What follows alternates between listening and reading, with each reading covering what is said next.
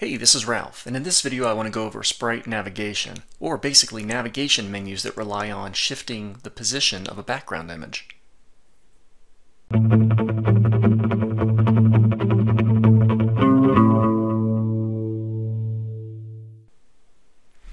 Okay, now this form of navigation has actually been around for quite a while, and the website A List Apart had a great article on this back in 2004. And it's still a fantastically written article that has a lot of value, so you should check it out. Apple, you'll notice they've had this navigation menu for quite a while, and this is an example of a Sprite Navigation. Apple is actually relying on this master image. Basically, it's one image with various states of gray and indentation, and that's how they create on hover this effect. And of course, if you click on a particular menu item, the active page is even darker than a hover state. And all they're doing is taking this master image and they're repositioning it based on the user's action, whether it's hover or whether it's an active page. So super popular tool for using with navigation menus. This is another master graphic that's not really for navigation, but it allows the website to have different icons. So imagine only one of these little icons being shown. So that's kind of what we want to play around with. Now, the trick to Sprite Navigations basically is to create a window, a portal. And we can do this in a number of different ways. We're going to do it with anchor tags, but it could be done with divs and spans and all kinds of stuff. And the visitor can only see a portion of the background image at one time. So in order to really appreciate what's going on, let's try it. So I've got a blank web page set up here, and I have my image off to the side just so you can kind of see what the master image looks like. It's about 300 pixels wide and 120 pixels tall, so basically each color bar is 40 pixels tall, and that's going to be important to know. I'm going to head over to my web page, and I'll just run right down to the body section. In fact, I will keep that figure right up there, and I'll move down a little bit lower here. And I'm going to go ahead and create a basic navigation menu using an unordered list. In fact, I'll even go ahead and wrap this in a set of nav tags just to be a little bit more authentic.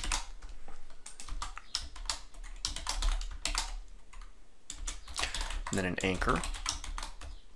Just do a dummy pound sign there.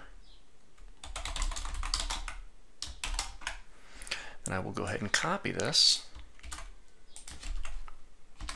Paste it a couple times. So that now we're going to have basically a little 3-item menu. And I'll just go ahead and correct this and correct that.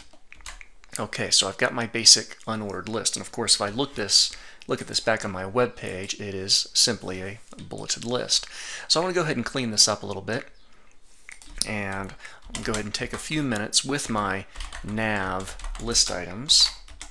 And I'm going to say list style type none. Let's get rid of those bullets.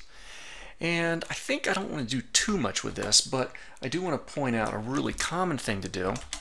Nav Anchors. So the anchors in my navigation menu, I'm going to go ahead and do display block, convert those into block elements, and I'll go ahead and set their width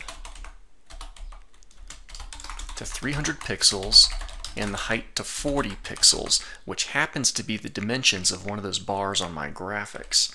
I'll do a little bit of margin, I'll do 6 pixels on all 4 sides, and this is going to be the important part.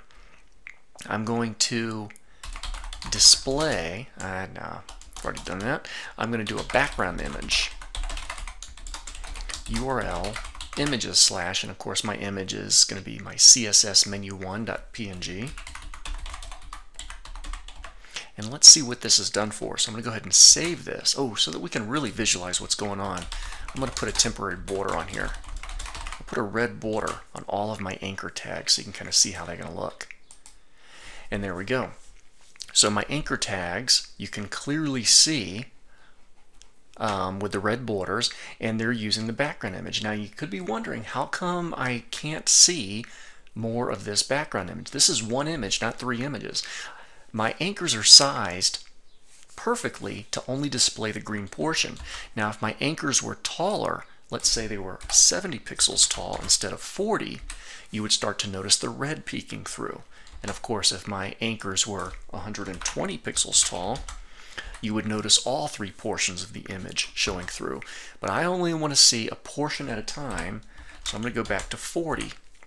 And I can only see that particular part of the image. Now, if it was my decision to only show the red portion, well, here's what I would do. I would go to background position, and there's two values you put in here. You've got the X, which is the horizontal, and the Y. So the X, I'll just keep it 0. I don't want to shift my background image left or right at all. But the Y, the vertical, I do want to shift. I want to shift my image up negative 40 pixels. So I'll go ahead and save that, browser, refresh, and now I can see the red portion. By putting in this negative number, I've shifted the background image up. Now if I put in a positive number like 20 pixels, it would be shifting it down.